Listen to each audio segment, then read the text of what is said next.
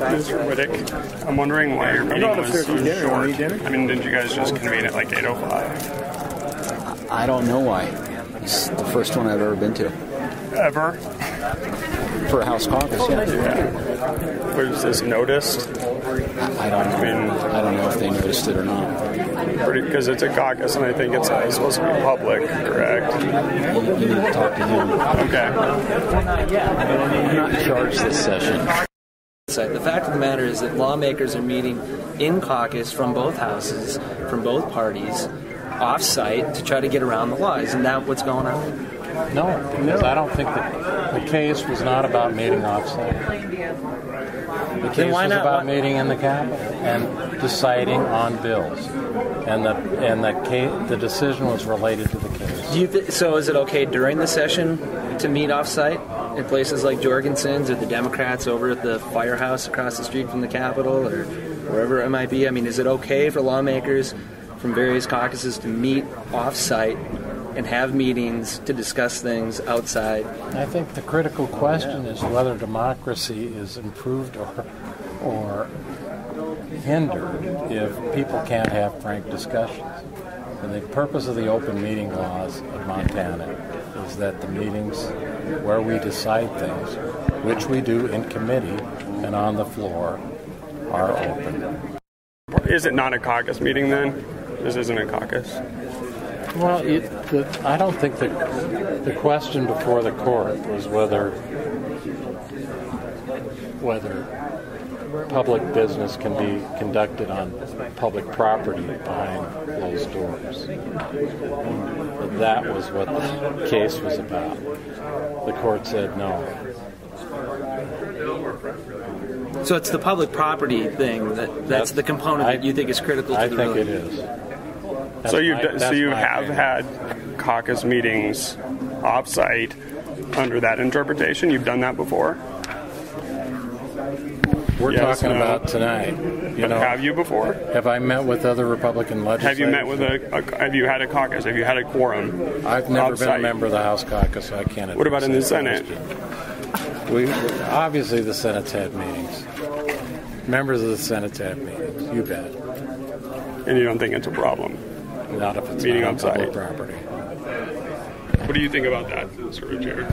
About what meeting off just said? Campus? Meeting off campus. Well, like this? With a quorum. I mean, for example, Representative Hertz is wearing his badge. I mean, you guys are still dressed from the set. I mean, it's not like you are kicking back and it's been a long day. Yeah. When was this meeting noticed to members who are here today? How did they know it? It was today. Yeah. Thanks. You need to go. That's fine. Well, by email? No, we just told them. Get together and ask for your opinions for in the future.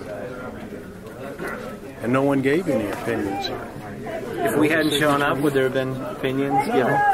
We'd have probably been done sooner if you would have shown up. Anyway. Well, yeah, and again, timing was, we had some that, they're gone. They've left already. Yeah. And there were meetings and functions, everything. It's it's tough, and a lot of you are going to be gone tomorrow. Mm-hmm. So, yeah. So it might have been useful to just do it when they were all over the Capitol. What do you say? That's a really good point. What? If you were telling everybody up at the Capitol, why couldn't you just get everybody together at the Capitol? Because there were functions going on all the time, all day long. We didn't have a time to pull them through, pull them together. You know that. You saw it. Did you look at our schedule? I don't buy that for a second. You don't? No. That they were busy? I don't buy for a second that the most convenient way to get the caucus together was to have them in the basement of Jorgensen's at 8 o'clock. I think the most convenient way to get the caucus together is say, hey, everybody, we're meeting in room 152 to have a caucus meeting, and we expect anybody who can make it to be there. That's how it happens. That's how it happens during the session, and that's how it happens. But the day was packed full.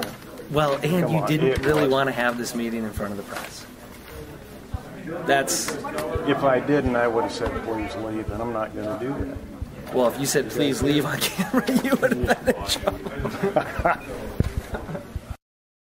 I'm guessing whatever's in that envelope is probably printed up at the Capitol today. Can we get copies? Oh yeah. I gave John a copy. Sure. I was already that pain in the butt. You are already that. I'm sure it's not even interesting. Yeah, it's never interesting. Well, come on. It it's even not says 11, 13, Well, is 14 it? Republican House Caucus right there on the top. You labeled it what it is. How do you deny that this is what this is? I mean, or are you not denying that that's what it is? Well, but it's not a secret. It's not closed. What he's saying is that it's not a secret closed caucus, but Okay. because they didn't kick us out when we showed up. And Jeff Essman's legal opinion is that It's only because it's not on public spaces. property that it doesn't follow that it's not in violation of the court order. It says right there, my name. Republican House Caucus. That's what it says right on the top. It's labeled that.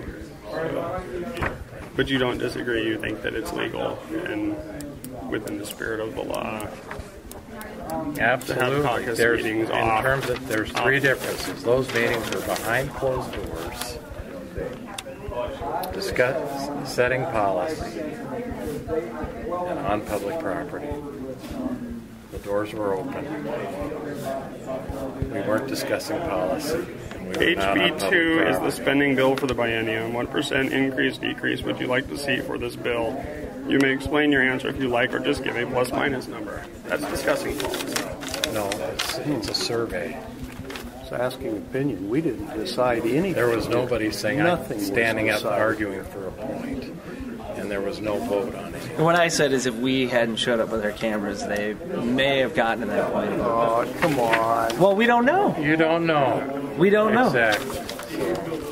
That's the issue when they're not noticed, when the press and the public isn't invited to the meeting, when the meetings are held, when it's whispered among legislators, hey, we're meeting here at this time, whether it's before the session at 6 a.m. at Jorgensen's, which I know happens during the session, or whether it's at, during break in the middle of the day when the Democrats all, take their walk over to the Firemen's Union building across the street, whatever. What I'm saying is when you guys are whispering among each other, meet here at this time, the public is cut out of the process.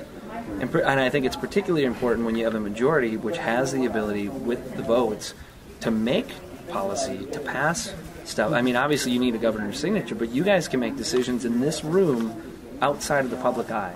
Mm-hmm. And you're asking us to take your word for it that you're not doing that. And I don't think that we should trust you. You didn't see that happen here, did you? Well, no. Okay. But I also haven't. This is the first one I've been to. So, I don't know what happens at all the other ones that we don't find out about.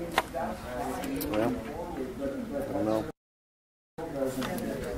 I've been to a lot of meetings of a lot of Republicans, and a lot of ideas get discussed. And, some ideas go forward. They all have to go forward through the legislature, through a process, through public hearing, through votes on the floor. And a lot of ideas get discussed that never go anywhere. Every vote we take is public. Every vote we take in the committee is public. They're all recorded. 700 or 800 votes every session. I think the spirit of Montana, the law and Constitution is being followed. My conscience is clear. There's a social need for this. I think What is that social need? I think that's an argument, but I would like to. Yeah. What is exactly the need? I'm kind of intuiting what you mean by that, but Well, I mean, this caucus just elected leaders, and they're trying to be responsive to their members. How do you do that without asking?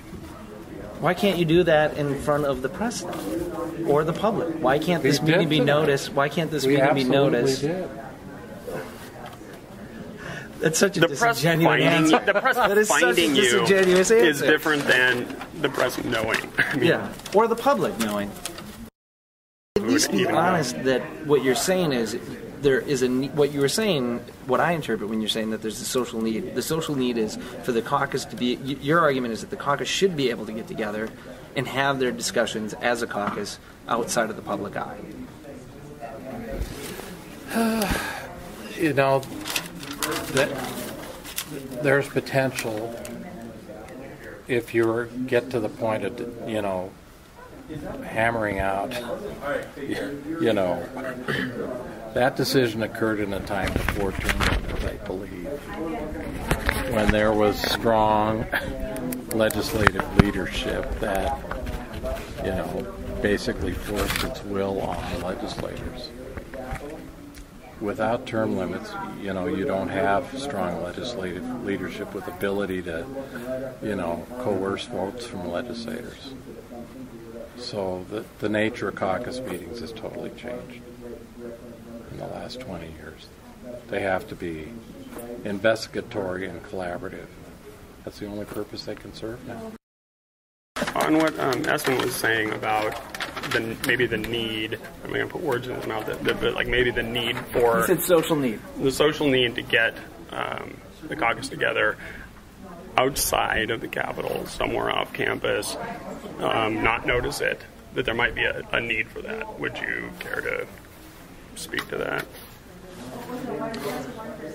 I guess I would have to understand what he means by social.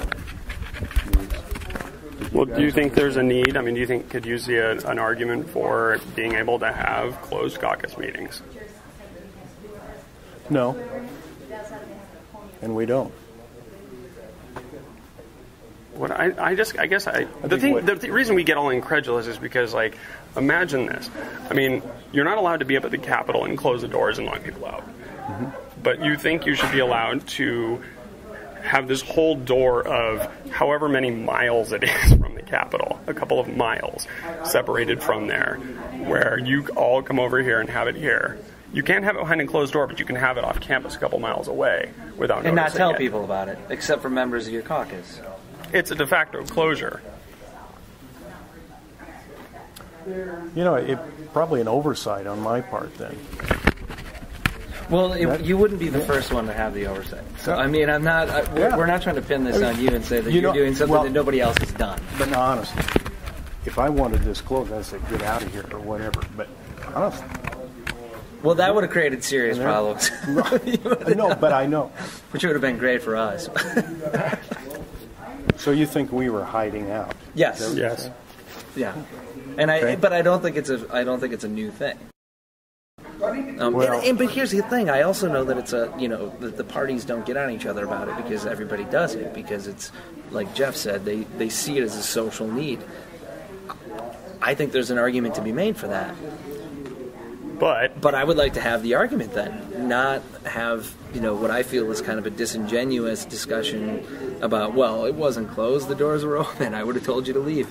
Well, if you'd done that, then it would have been a closed meeting, then you would have been in open violation of the law. But this is, I think, it creates just enough ambiguity to where you get to have your plausible deniability, and even if it's not meant in any kind of insidious way, the effect of it is that the public is shut out. Yes.